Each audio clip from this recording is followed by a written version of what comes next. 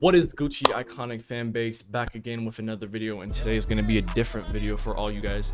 And this video is going to be about finding the best trio for your needs before FNCS week 2. So I just want to talk about that right now and tell you guys what is really crucial and what's really important to finding a really good trio for the FNCS and what you really need to have in a trio.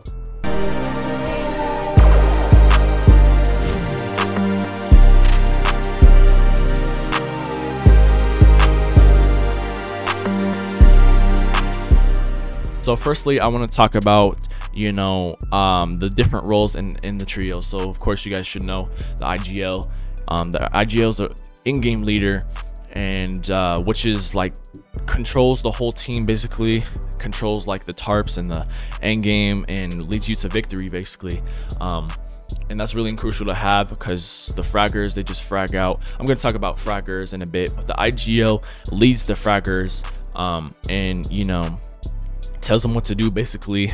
And because the IGL is supposed to have the most IQ in the team, 100%, so keep mind of that. And I want to talk about the fraggers. So the fraggers are the people that just basically get all the kills. So they should usually stay back in end game and frag out. They should usually stay behind the team or behind the IGL and frag out, rack up a couple kills, because FNCS, it's really, you got to have some kills in the end game. You got to rack up kills 100% because you need those extra points to get to just basically qualify and get in the leaderboard. So always make sure to get those kills and try to make a goal for yourself, like I need to make like 6 kills or something at end game or something like that. So make sure to frag out, make sure to practice that. And if something's holding you back, tell yourself, what do I need to work on? Maybe mechanics, maybe aim, maybe some like game sense or something like that. So yeah, just focus on those things, and trust me, you will frag out and you will rack up those kills for your team, which will really help the team 100%. Secondly, I want to talk about the chemistry of a team. So you must really know the chemistry and the chemistry, and also the play style of your team, because it's really crucial to know how your teammates play. So I recommend just winning them, just versing them a little bit, just to see how they played, how bad they beat you, or what do they do a lot, what do they do most often, and all that stuff. So you know how they can play in game.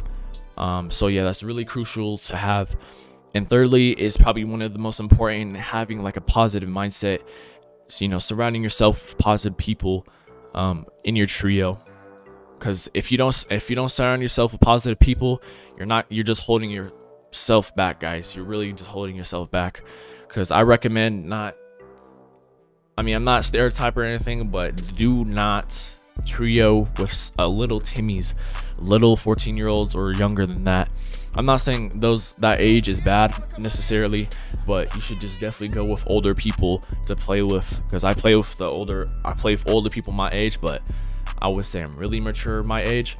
So just always surround yourself with people that are positive and are willing to get better 100%. It's not just in the game, man. That's just in life. You got to surround yourself with the good people, the positive people. And that's basically all I want to say. This is kind of a quick video. I'm trying to switch up the content a little bit. This is my first ever first ever competitive video, I would say, that commentates like how to get a good trio and all that stuff. So make sure to like and subscribe, guys, if you enjoy this content and want more tips and tricks for competitive Fortnite before the FNCS. Yeah, so just let me know down in the comments what you guys want. And yeah, like and subscribe. Peace out.